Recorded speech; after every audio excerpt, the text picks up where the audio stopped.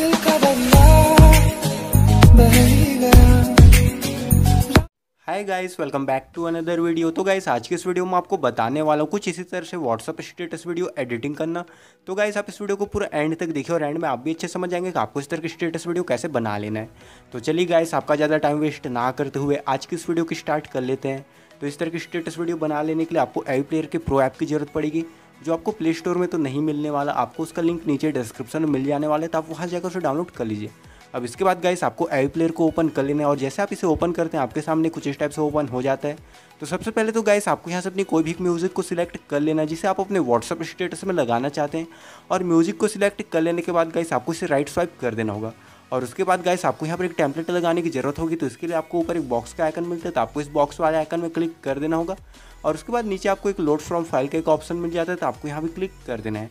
और इसके बाद गाइस आपको यहाँ से एक टेम्पलेट को सिलेक्ट कर लेना और टेम्पलेट का लिंक आपको नीचे डिस्क्रिप्शन में मिल जाने वाला है, तो आप वहाँ से जाकर उसे डाउनलोड कर लीजिए। और टेम्पलेट को सिलेक्ट कर लेने के बाद गाइस आपको इस टेम्पलेट को यहाँ पर अप्लाई कर लेना होगा। तो इसके लिए आपको यहाँ पर लास्ट में एक बॉक्स का आइकन मिलता है, तो आपको इस बॉक्स वाले आइकन में क्लिक कर देना होगा।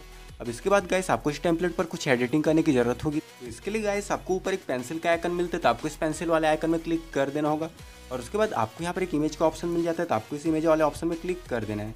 अब इसके बाद गाइस आपको यहाँ पर एक जनरल का ऑप्शन मिलता है, तो आपको यहाँ क्लिक करना है। उसके बाद आपको इसे विजिबल कर देना होगा। अब इसके बाद गाइस आपको यहाँ से बैक आ जाना होगा। अब इसके बाद नीचे आपको एक इमेज का ऑप्शन मिलता है, तो आपको इस इमेज वाले ऑप्शन में क्लिक कर देना है।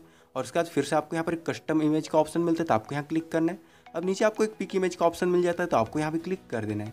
अब इसके बाद गाइस आप यहाँ से अपनी कोई भी एक इमेज को सिलेक्ट कर लीजिए और इमेज को सिलेक्ट कर लेने के बाद गाइस आपको यहाँ से बैक आ जाना होगा। अब इसके बाद नीचे आपको एक कलर का ऑप्शन मिलता है, तो आपको इस कलर वाले ऑप्शन में क्लिक कर देना होगा। और इसके बाद गाइस आपको इसके ब्लैक कलर को सिलेक्ट कर लेना है।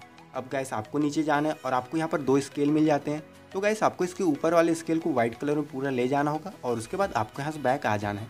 अब इसके बाद आपको नीचे एक ब्लर का ऑप्शन मिलता है, तो आपको इस ब्लर वाले ऑप्शन में क्लिक कर देना होगा और इसके बाद आपको इसे ब्लर डिसेबल कर देना है। अब इसके बाद गाइस आपको यहाँ से बैक आ जाना होगा। अब इसके बाद गाइस आपको नीचे एक इमेज का ऑप्शन मिलता है, तो आपको इस इमेज वाले ऑप्शन में क्लिक कर देना होगा और उसके बाद आपको इसके जनरल वाले ऑप्शन में चले जाना है। अब इसके बाद गाइस आपको इसे विजिबल कर देना होगा और इसके बाद आपको यहाँ से बैक आ जाना है। अब इसके बाद गाइस आपको नीचे एक कलर की का ऑप्शन मिलता है, तो आपको इस कलर की वाले ऑप्शन में क्लिक कर देना है और इसके बाद गाइस आपको इसके कलर की को डिसेबल कर देना है। और इसके बाद गाइस आपको यहाँ से बैक आ जाना होगा। अब इसके बाद गाइस नीचे आपको एक पार्टिकल का ऑप्शन मिलता है, तो आपको इस पार्टिकल वाले ऑप्शन में चले जाना है। अब इसके बाद आपको इसके अपीयरेंस के ऑप्शन में चले जाना है। अब गाइस आपको यहाँ पर एक पार्टिकल स्केल का ऑप्शन मिलता है, तो आपको इसके ऊपर क्लिक कर देना होगा। अब गाइस आप यहाँ पर अपना जितना भी पार्टिकल लगाना चाहते हैं उस हिसाब से आप इस स्केल को बढ़ा सकते हैं। तो इस तरह से गाइस आपकी वीडियो तैयार हो जाती है। अब चलिए मैं आपको इसे प्ले करके दिखा देता हूँ कि हमारी वीडियो कैसे बनी है।